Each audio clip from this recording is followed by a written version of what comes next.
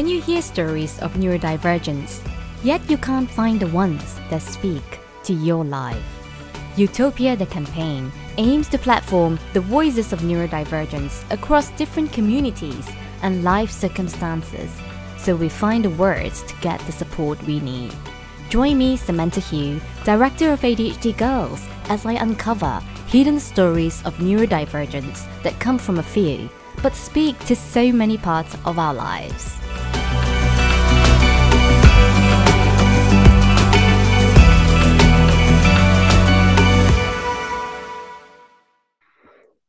So Sydney, we heard a lot about what your dad said about being a dad to you, who newly diagnosed young adult with ADHD. And I know we talked before, you said that in school, despite being highly intelligent and identifying as someone who's gifted, internally you knew that something was off with your life, but you blamed it on your poor habits. And it's difficult to know what it is, right? Especially when there isn't really enough awareness, as you said, about how ADHD presents in women. But as you've been privileged to have a father who is a psychologist, who work with mental and behavioral health and support other families, have you ever thought to discuss those challenges with him? Honestly, I never did. With the way ADHD presents in my life, I really felt, I never felt like there was a name for what I was experiencing. I thought it was just me. And I thought it was personality traits. And I thought it was, the classes that I was taking or whatever workload I had. And I wasn't thinking about some of the other attributes associated to ADHD. I wasn't thinking about those as ADHD symptoms. And I mostly wrote away a lot of those feelings. And I'm also a part of Gen Z. I'm 21 years old. And with Gen Z has come this beautiful emergence of mental health awareness.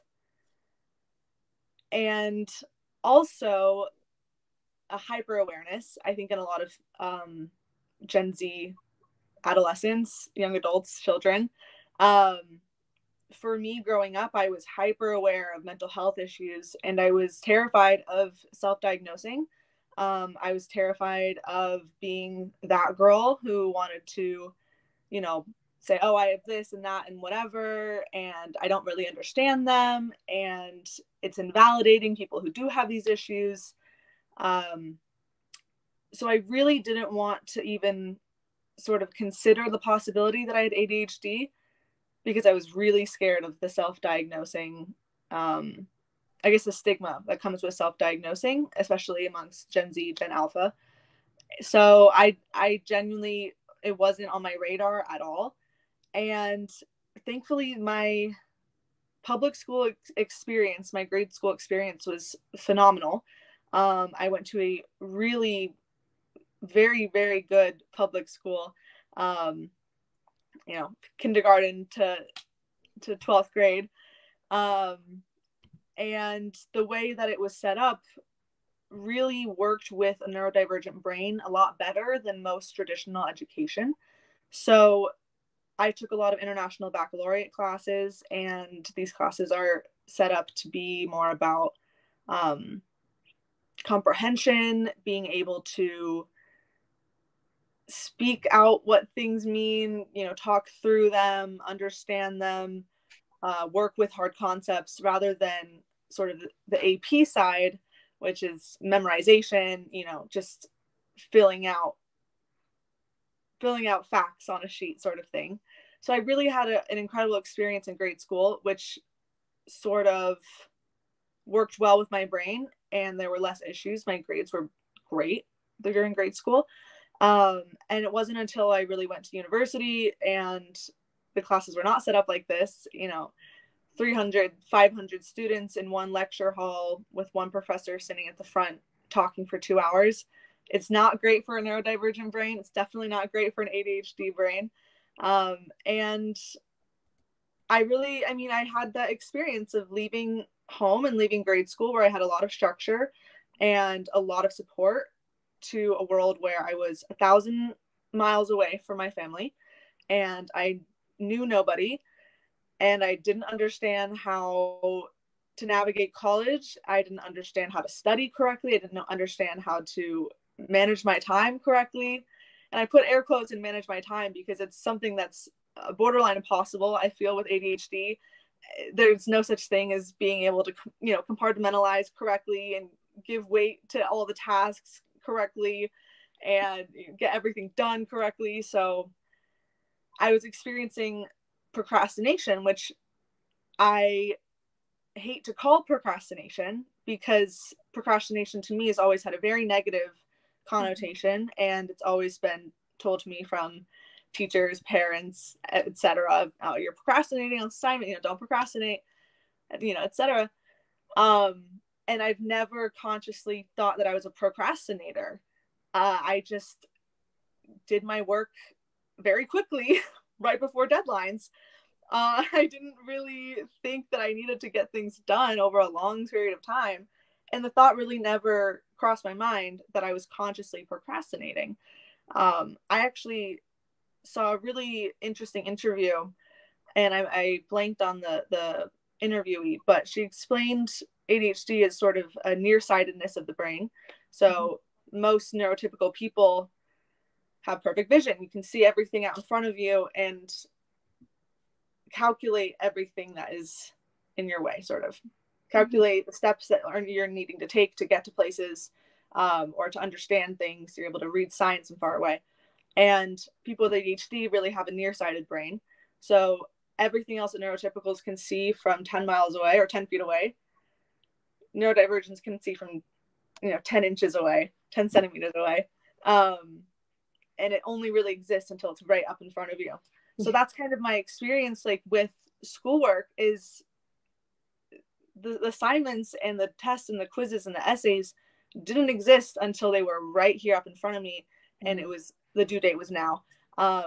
Yeah. This was the now, not now thing, isn't it? And Yeah. I know about nearsightedness. I find that this can apply to our executive function, but like in terms of like seeing big picture, we can see far, can't we? Seeing details. So I want to really dig deep about, this Fast Company article that you appeared in. And in it, it said that you are a strong student at school, but then when you went to university, you struggled with getting to lectures and finding it difficult to focus, which is completely understandable. And landing in somewhere of an alien land, from DC to Utah is quite different.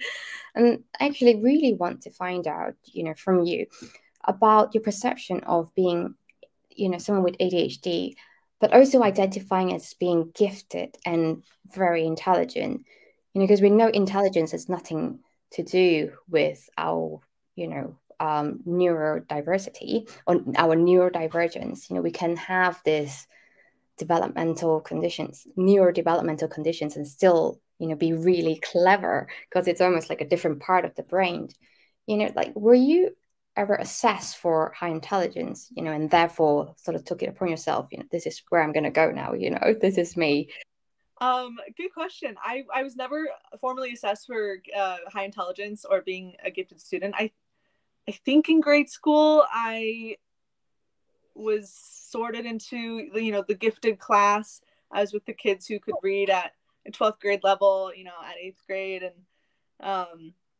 I've always been really strong in reading, writing, things like that, because they were so abstract, and I was able to really translate how I was thinking in a way that made sense to me. Whereas in the math and sciences, you have to go through a very specific path, and that was really challenging for me. It still is challenging. Math and science is not my thing. So I was never formally assessed, but I do find it so frustrating knowing material and understanding concepts and performing terribly in classes. I can be so tuned into what's going on and really struggle to translate that into grades. And a lot of that is just based on the structure. A lot of it is based on a very antiquated sense of, traditional education system that has a very specific narrow path. Right. And like, you know, I'm trying to think, because I've heard from your dad that, you know, they'll be going to bed and they'll still see you, you know, up at 2 a.m., you know, trying to like do the schoolwork. And then, you know, they never really saw that as something that you had to do to catch up, you know, or to actually just, you know, put in the extra amount of effort to achieve certain result. You also mentioned burned out, you know, while trying to channel all that you've got to achieve those grades. And so, like, you know, this burnout, what were your coping strategies before you got to that level? I've really struggled with, you know, the sense of perfectionism, being very hard on myself about grades. And that pressure never came from my parents, thankfully. But it's always come from me. And it's just been recently, the past year and a half, 2 years, where I've tried to take more of a backseat and understand, you know, my grades don't define me at all. I can get jobs and I can, you know, perform well in society, and I can hold conversations well without, you know, getting an A in statistics or philosophy.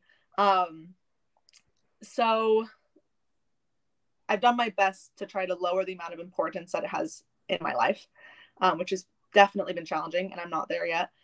But in terms of like habits or skills that I picked up, I always have gotten very frustrated by people who have said, oh, big ADHD tip, just use a planner, just use a calendar. And I'm like, no, those don't work at all for me. I'm sure they probably work for somebody, but for me, they just don't. They're so, nothing makes sense about a planner for me. I get way too focused on what color each day of the week is going to be and what stickers I'm going to use. And I hyper focus on it for 2 days, and then I close the planner and never open it again. And I have no idea what's going on in my life. So for me, honestly, Post-it notes, like sticky notes on my wall, has been a big help for me, because they're garish and they're hard to look at, and I see them every time I'm in my room. And it's just, you know, my to-do list items. This essay is due tonight, you know, go to this doctor's appointment. And when my task is done, I get to take it off the wall. So I found like little hacks for myself, just from trial and error, really. So sticky notes, creating rituals. I always light a candle before I do homework. So whenever I light a candle, my brain tells me it's homework time. Yeah, I try to make my spaces as fluid and comfortable for myself as I can. I basically try to set myself up with the best circumstances possible before I attempt to tackle any of the work. Because if I attempt to tackle any of the work, or even think about tackling any of my work before my surroundings are correct, it's not going to happen. I get very overwhelmed. I do a lot of cleaning before I need to do homework. I clean my room. I go clean my house. I go clean my laundry room, or I don't know, do something random, vacuum the couch, go clean forever. And I like to put my makeup on before I do work, because it makes me feel professional. Yeah, bunch of weird things that I feel like never come up in the listicles. and they work for you, right? You know, I think perfectionist tendency that you talk about is very common, you know, especially as we've had to try so much harder than everyone else to, you know, to achieve the same result that other people do. And, you know, what I found is throughout your life, I mean, I think now, because you're in university, you know, what it is like, this is not something people really grow out of, you know. And I think like eventually find a way to kind of just get the job done instead of trying to achieve perfection, because the cost to get there, you know, is so much on the brain, you know, so overwhelming on the ADHD brain. Like, it's not sustainable. Absolutely. I mean, I think the best examples, I'm a very strong writer and I really love writing, but I think every single writing assignment I've ever had, I've bitten off so much more than I can chew, and so much more than what I was asked, because I'm genuinely really interested in whatever subject, which is usually some very difficult concept. And, you know, the paper is 5 pages long. I'm like, I can't get my thoughts out in less than 10. I need to write for, you know, 24 hours straight. Like I have all these great ideas, and then I end up not getting a good grade on it because I didn't follow, conventions correctly. I didn't do the page count right. I took way more than I needed to take on, because I just get really passionate and really excited. And for the work that I excel in, it's things that I really, really love. But that can be very limiting because I don't love everything, especially with education. There are a few assignments, but the ones I do love, I end up just throwing way too much time into. Mm-hmm. Well, that's so interesting. And also about what you're studying, sociology. Well, I'm so interested in that as well, especially community psychology and how society is organized. And I think in our conversation, you said something about having this interest in sociology and intersectionality. Can you tell me what role intersectionality plays in conversations regarding disability and neurodiversity? I'll try to keep it as brief as I can because I can talk about this for hours and hours. Oh, I love it. But I mean, with intersectionality, you really have to, and intersectionality with ADHD, obviously you're looking at disability, ability, class, race, gender, etc. And I think class is huge with ADHD because it is very expensive and very, very difficult to get tested for ADHD. And in order to get medication, at least in the United States, it's a class 2 federally protected drug. And it's really challenging. Sometimes pharmacies run out of the amount of stimulant medication they can give you. So even if I have a prescription, I can go to my pharmacy and they say, sorry, we're all out of Adderall. And I go, where am I supposed to get it then? So of course you have this aspect where you do need at least a solid chunk of money to get started. And you can self-diagnose, but self-diagnosing isn't going to get you medication. It's not going to get you accommodations. It's not going to get you help with the, you're not going to get very much support with that. So of course you have this piece on top of it. And then the process in itself is very difficult for an ADHD brain to get done. Of course, as I'm coordinating all the testing at Sydney Behavioral Health, I try to make it as ADHD friendly as physically possible. I do everything over email, so it's easy to come back to. I have everything. I have my important things bolded. I have things highlighted, underlined. Everything's, in sections. And I'm often talking to people on the phone because I understand that it's really overwhelming and really, really challenging. And I don't know if I would have been tested. I would say I'm probably 95% confident that I would have never been tested if it weren't for my dad and having that free resource. Obviously, my dad didn't charge me to get an ADHD test done, and it's in his office. I mean, I went home one day and I brought up, I don't know, I might have ADHD, but probably not. Like, maybe we'll get tested, but it's okay if you don't have time, whatever. Thankfully, he's like, I have an hour. Let's go to the office. Okay, it's fine if you don't want to, And then all of a sudden I have ADHD. So of course you have class on top of it, with this, and the wealth gap, especially in the United States, the wealth gap is really bizarre. It's absurd. It's extreme. And there are very, very few social resources and government funded resources. Everything is privatized. And I just wish I could change the American healthcare system, but I can't. I can't like this, but maybe I can do something.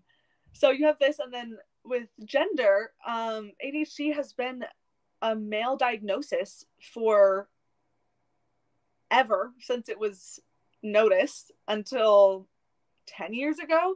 I mean, obviously there were women who were diagnosed with ADHD, but it was a male diagnosis. It was a male condition. Boys have ADHD.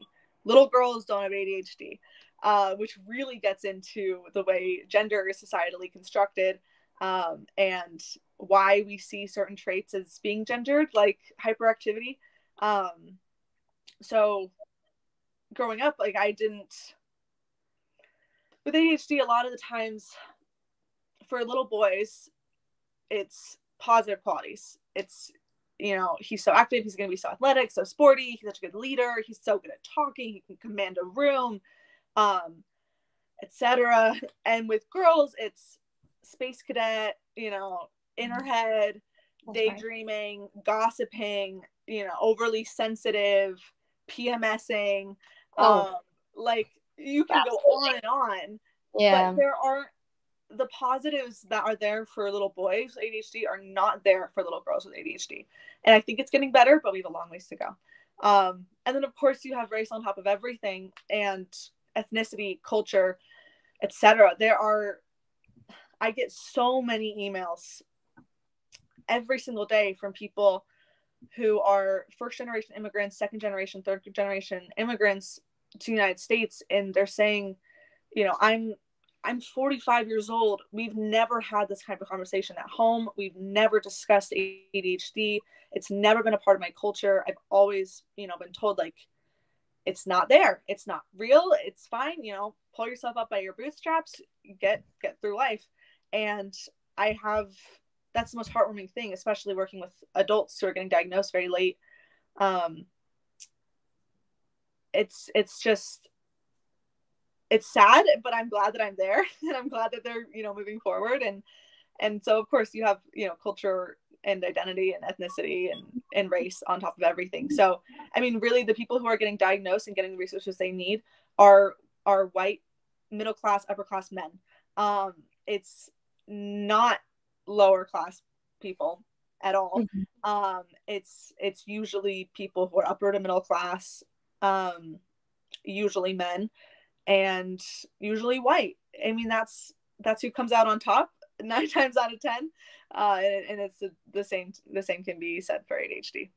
No, yeah, completely. You know, it's privilege, and also it's the way society organized itself, you know, so to favor the research done in people they, you know, like who call the shots, and, you know, and people who, you know, want to find help for a certain group of individuals. And, you know, women's health is so under-researched and underfunded. And you mentioned class divide as well, you know, the social identity of somebody from a socially disadvantaged background, you know, who may not even have the words to, you know, say what they are feeling, and not know anything about some of these more fancy psychological, you know, conditions that we know.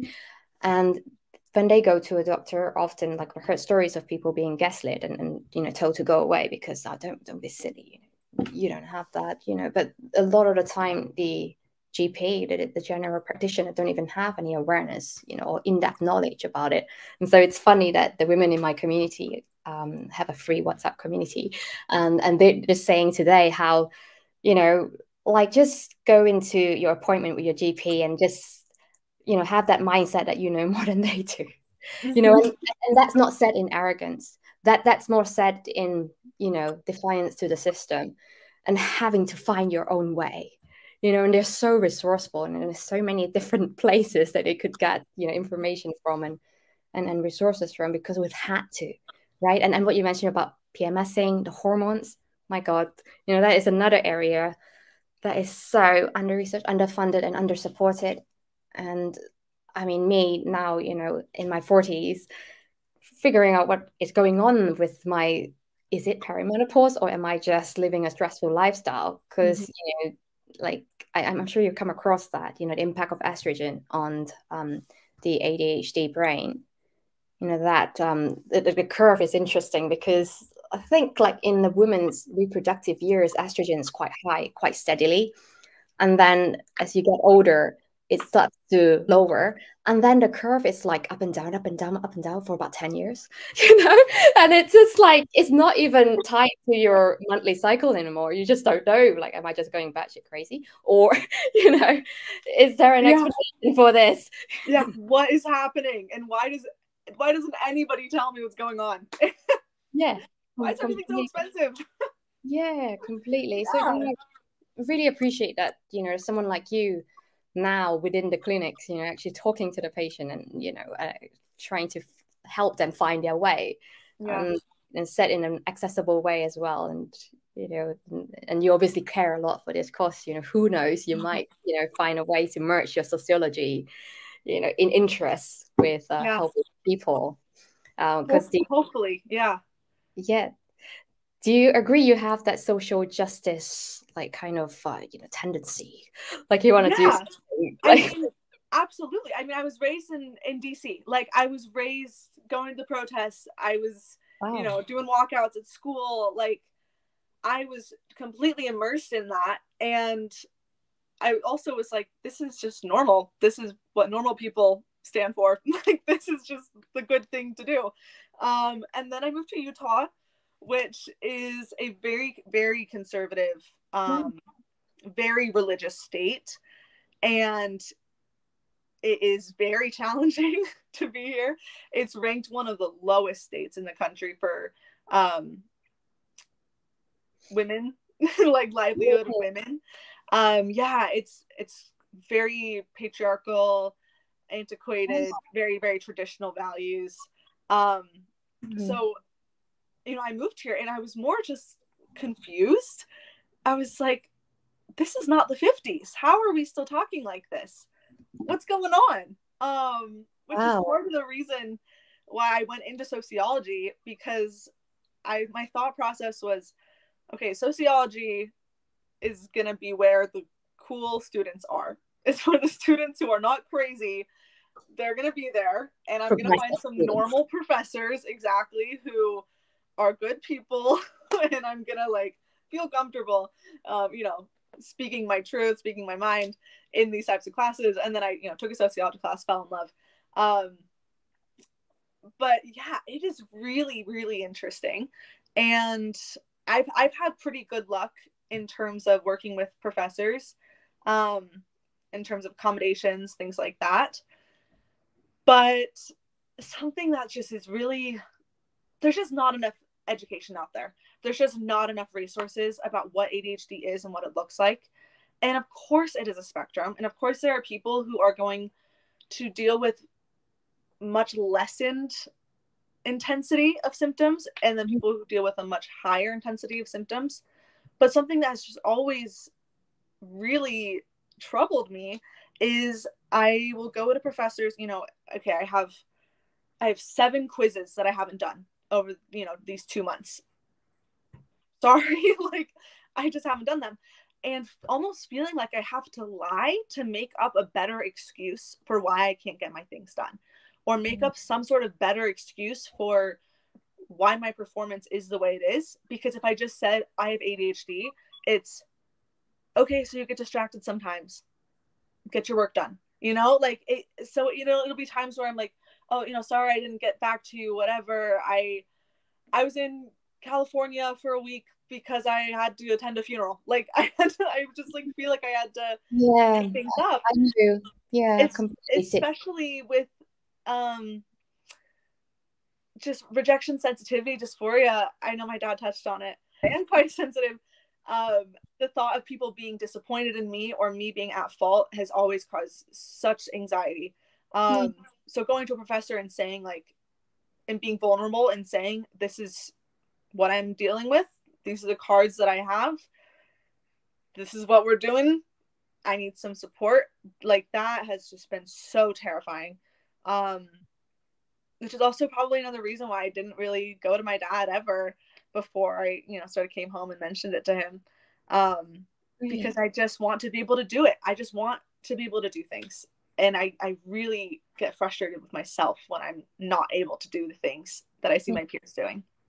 Yeah, no, completely. I get it, completely. And it feels like you guys have got a great relationship, he's obviously very doting on you and, loves you. And yeah, you seem to share this bond. And, so it's just living, with ADHD. And I know you're 21 now, you have the world ahead of you, and so much already about ADHD, and you are very aware of the intersectional side of things. What message would you give, healthcare professionals in the future around diagnosis and support for not just girls and women, but also other cultural, and when you add the ethnicity lens to it as well? I think the strongest thing I could say is get educated. Learn as much as you can. work with people who know more than you and go from there. Like, you can't get anything done if you have a very antiquated version of ADHD in your brain. If you think ADHD is, you know, the little boy condition where you're bouncing off walls, and yeah, if that's what you think ADHD is you're not going to be of service to anybody looking for ADHD services. And I think the same can be said across all of society with all disabilities and marginalizations. You know, knowledge is power. Both healthcare professionals, like, find resources that are easily accessible and that are easily digestible and that can be pursued by people who may have ADHD or other neurodivergencies, because it can be really hard to understand where to go for help. So if you have the resources, make them public, put flyers up, talk to other people, put your referrals out, make it easy on your website to find, like, make the process simple as possible. I know there is obviously a scare with prescribing medication, because you don't want to overprescribe medication, obviously, but the effect, it's worse for people who have ADHD to not get their medication than it is for people without ADHD to get medication. There are no studies that show some long-term severe negative consequences of people abusing Adderall. Obviously, don't abuse medication. It's not what I'm saying, but it's better to play it safe and get your diagnoses out, because even if you think somebody might look a little bit shady, or your biases are coming out and you think maybe they're looking into this for the wrong reasons, they're just trying to get medication, whatever, you don't know what's going on, and you don't know the people that you're testing, or that people that you're caring for, and you don't know their backgrounds. And if you're using objective measures to test for ADHD, you either have it or you don't. So you might as well push the resource out there, get tested, get diagnosed. If you even think about it, get diagnosed. It's not going to hurt you. It's probably going to help you, more likely than not. There's no reason why it should be this kind of hidden secret of how to get tested for ADHD. So that would be my sort of thing. Well, thanks, Sydney. That's really insightful, and you're really clever.